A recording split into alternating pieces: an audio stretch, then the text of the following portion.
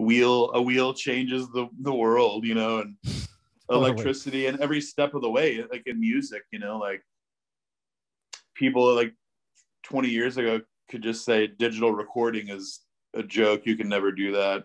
And Yeah, now, that's funny. you know, that's just, you become absolute, you know, if you're absolute on stuff like that, it's, you don't give yourself much room. And, you know, there was like when the Rolling Stones, you know, played some of their best sets in like early 60s stuff, they didn't have monitors to hear their voice. You just sang. And it's like, but when monitors came, every singer was like, yeah, I want that. Yeah. I want to hear my voice.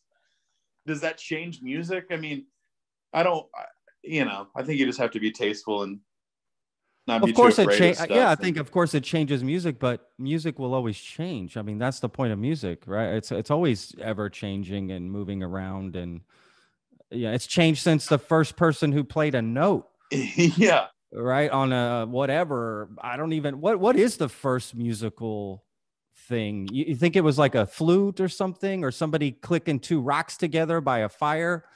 I'm curious Yeah. about, you know, I what do mean, you I think it think was? music is such like in our DNA, like it doesn't Totally. matter the medium, the means in which you make it. It's part of Yeah. us. It's like, yeah, people singing around a fire, a Yeah. melody, the voice is the first Yeah. That's instrument, it. you You're know? right. The voice. You're right. That's it. And, That's you it. know, and You're right. it's, I think that people have been singing and it's bringing it has always brought people together because people do it together, right? You know, it's just like, Yeah. you don't have That's to be true too too. mystical or too hippie to go there. It's just that real where people, that's what music does is people join in together and it becomes bigger than the song, Yeah. bigger than an artist. It's just something that's shared. It's unifying.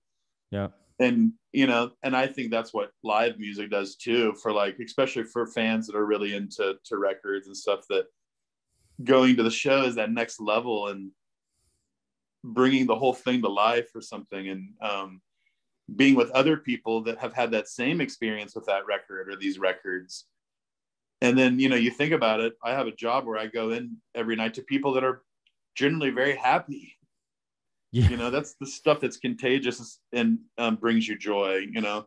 um, I'm always hesitant now and I say the words like contagious or that's sick. Like, this doesn't have the same ring, Patrick. That's um, funny. That's funny.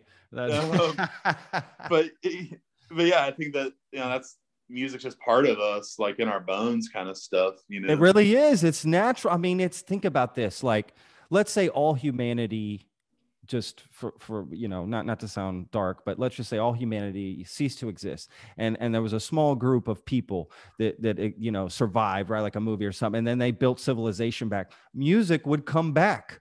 Music would be something, right? Because it's natural, like the sounds, right? That's the beauty of music. And they probably play music on other planets. I mean, not to get too crazy here, but like, right, there's probably, it's a natural thing. I mean, the It's just, sounds are yeah, natural, right? So like, I find that fascinating.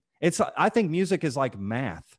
It's one of those things where, and science, that's why I think music is, right. Like they say, you know, like I said, if everything just ceased to exist, they burned all the science books. In 1,000 years, those same science books would come back because it's science. You're going to rediscover the same yeah, you laws can't of, get rid right. of it. You can't get rid of it. It's the same It's thing with not made music. up. Yeah, that's the it, same it thing with music. You can never destroy it, right? Like, it's this natural thing, and these sounds literally flow through space. Like, dude, that's crazy to me. Like, right? And then us as humans, yourself, you know, primarily, I don't do anything with music, but you take this something that's so natural and beautiful, and then you sort of form it and make this beautiful artist, right? That's so cool, man. That's like, I mean, God, not to sound so hippie-ish, but like that's it. You know, I find that it fascinating. dude, Really.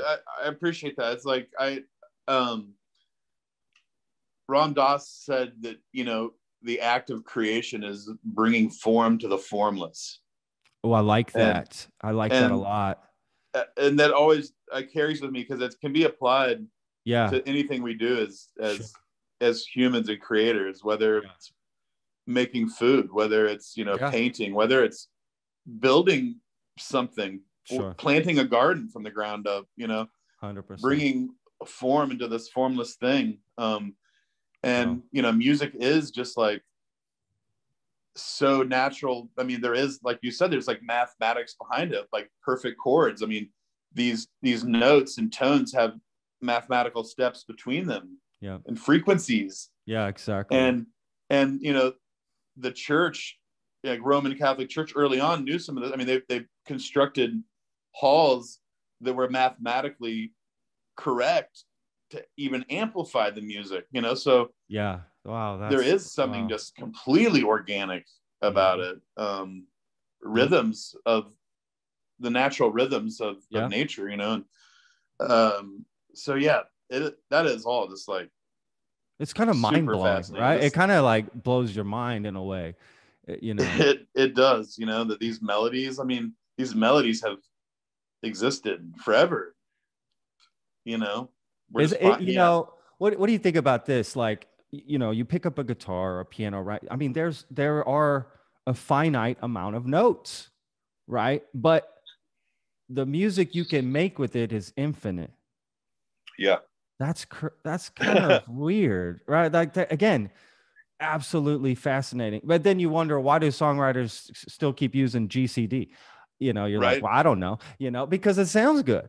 You know, I guess that's the reason, you know. I don't know. You find new things though, you know, and it's like, I think as someone who's been doing it for a while, it's like I used to be able to find that just within a guitar or something, you know, and it's now I can still find it like that, but as I get older too, it's about having more tools, you know, to be able to tease those moments out, you know. So like having the studio, I just have like instruments set up, you know, I have the piano, I have synthesizers, like generally like to have microphones on things, on drums, and I'll write songs behind a drum kit, you know, when I'm working on a song. I'll switch between instruments, you know. Oh, I like that. That's interesting. Because when you play guitar, like you play a rhythm, you know. Yeah. And when you do drums, and I'm not a great drummer at all, but like your kick drum will start kind of finding those same rhythms just in a natural way. That's the stuff that I can't explain. Those moments when like rhythm and song come together, it's like, you know, lyrics and stuff, like, you know, that's like writing some stuff out and editing some things and working on it. But like when those chords come together, because the infinite possibilities come in, like when you're playing that G, D, C, that, you know, you can play on the upbeat, you know, on the and, on the down, you can, you know, all these other crazy rhythms can make everything feel different. If you just change that G to a G major seventh, all of a sudden there's a new land that just opened up, and it's just like, wow. And the same three chords could just sound so different. I mean, I could sit here and play, you know, like the synthesizer patch, it would just be like this patty kind of spacey patch, and then be like, oh wait, I'm just playing G and C. But if I would have played that on the acoustic guitar, it might have felt stale, you know.